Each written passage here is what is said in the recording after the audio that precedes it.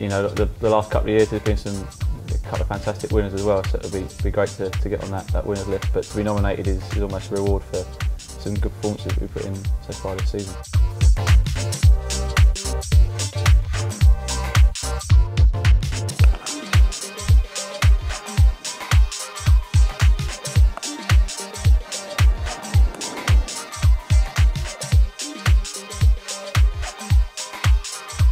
It's obviously nice to be recognised after, you know, obviously batting well so far this season. Hopefully it'll continue.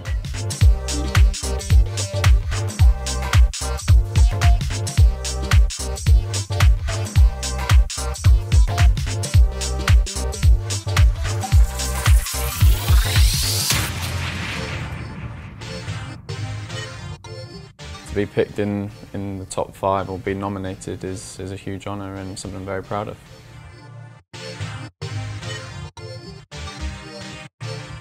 I think we're all deserving to be on that list at the moment. You know, look at the stats of everyone that's on that list has performed this season and has been kind of named in sort of further honours and you know, linked with like international selection and line selection. So it's a fantastic list to be on at the moment.